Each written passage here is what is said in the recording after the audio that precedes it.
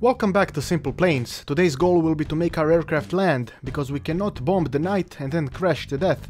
That is highly impractical. I received a lot of angry fax documents saying how the engines on the edges of the plane are a terribly fucking stupid idea, so I removed them. I went into the options of the wings and decided to change them a bit.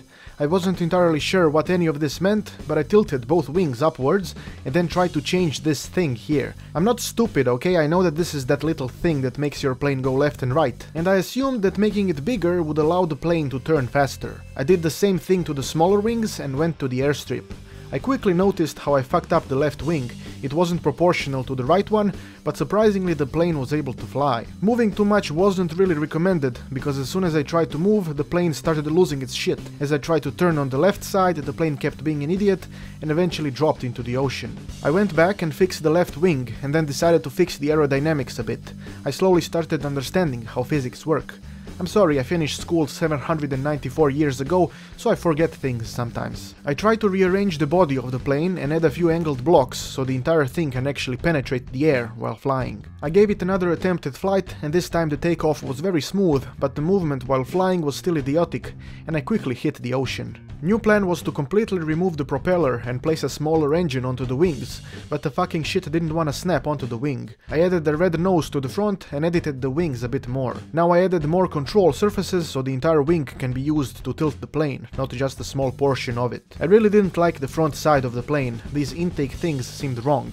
So I deleted one and put the other one in the far back, where it wouldn't bother anyone. Adding some nice angled blocks to the front side seemed a bit difficult, and I started to beg the gods to help me, and then I remembered another fax I received that told me that I should use 3 wheels instead of 4. So I got rid of one and attempted to put the other in the middle. The interface accidentally became a fuckbag, so I had to rearrange some parts, but all in all, I was liking the changes to my plane design so far. I wasn't able to place the engines onto the wings, so I just attempted to fly again. This attempt resulted in a double backflip with immense elegance. It almost made me cry, but not because of the elegance, but because of my stupidity. I wanted to replace the small engines with big ones, but they refused to snap under the wings.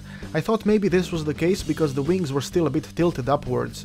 I lowered them and the snapping still didn't work in my favor.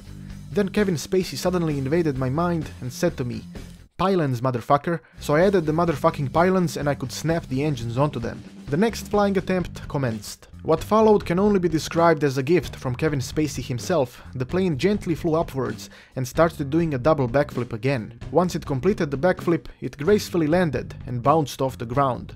This bounce caused it to slightly turn to the right, which made the plane turn to the left and attempt a sideways glide that became an aerial pirouette that transformed into a hardcore breakdance. As the plane broke down, it spun, exploded, and stopped. This was a once-in-a-lifetime experience, but still, it didn't remove the stupid from my brain. I decided to add more wings to the plane. I have absolutely no idea why would I do this, it has nothing to do with common sense whatsoever. Flight attempt was as moronic as you would assume.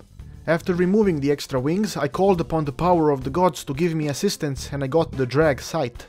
The red parts are obviously very bad, because red indicates bad things, such as menstrual difficulties, decapitations, and sometimes anal sex. I didn't really like the big retractable landing gear, so I replaced it with the smaller ones, and I also added another engine on top of the plane, because the gods said it would be a good idea. Flight was attempted yet again. This time the takeoff was a bit rough, but flying the plane was quite smooth. I was able to go left and right, but going up and down was a bit jerky. After 15 seconds I changed my mind. Turning left and right caused the plane to go into several seizures at once, but I was actually able to get to the landing island, but unfortunately I had no control and my plane got wrecked. So I was getting closer to landing my wonderful plane, but I still needed to work on it. My first move was to change the things on all wings, make them smaller so when I tilt the plane it doesn't go crazy. This time getting to the island wasn't problematic, but I still had issues properly going left and right, and as I approached the ground, the plane landed, but hit its nose into the ground and exploded.